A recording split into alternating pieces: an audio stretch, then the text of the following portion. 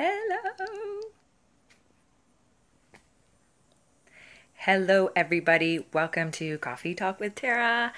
I just wanted to come on here and do a Facebook Live because I normally have been doing lives on Instagram at 9 a.m. Eastern Standard Time, but occasionally I come on here and I do both, or I just come onto Facebook. So, came onto Facebook today. If you are not following me, please follow me at Tara_McCrory on Instagram or beextraordinary.taramccrory as I post different tips and tricks on both.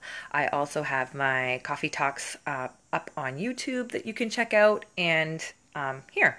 So if you like what you see, please follow and turn on post notifications so that you know when I go live. Now, I wanted to actually come on here and talk about your number one resource, which is the universe, the big guy above, whatever resonates for you, whoever you believe in up there, spirit, the universe, divine. There's so many names for the same dudette, entity. And that is, in fact, your number one tool and your number one resource is the universe. And not only the universe, is that each and every one of us has a team that is guiding us. We've got angels guiding us. We've got guides guiding us. And they come into our life to help us and to be that personal messenger from the universe, is what I'm going to say. And so I've been getting a lot of questions on how do I answer this, or how do I get clarity, or how do I move forward? And my whole thing all the time is like, well, what's your number one resource? What's your number one tool? And when you understand that the universe and your guides are your number one tool, that person, that entity, that spirit that is giving you, feeding you the greatness of the whole universe and information, then you really understand that you've got a tool that you can use 24/7 all the time. And so how you use the tool. This is really difficult for some, but easy at the same time. So I really go into, let's keep it simple. Take some deep breaths and ask a question. So, for example, if you're just starting out, take 4 or 5 really deep breaths. 4 seconds in, hold for 4 seconds, and 4 seconds out. And then what you're going to want to do is, when you're doing that, ask a question. So, do I have guides? Start with yes or no questions, because you're going to hear a yes or no, and it's going to be really easy to understand. So let's try it.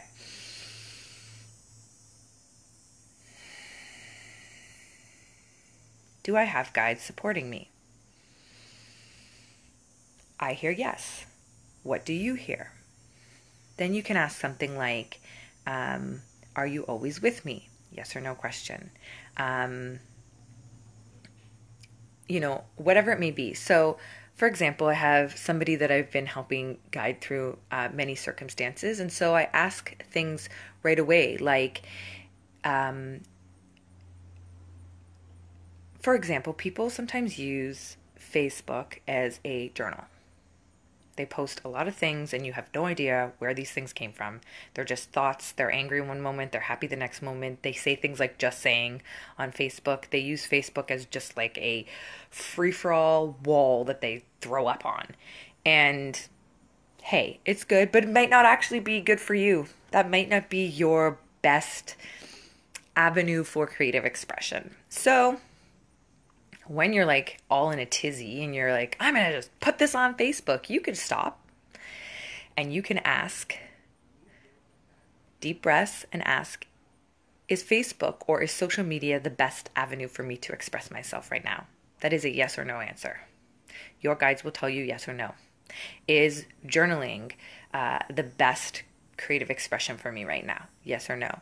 If you start with yes or no questions and you continually ask them, you'll start to build your confidence and be able to understand how you can use your guides and the universe as your number one resource.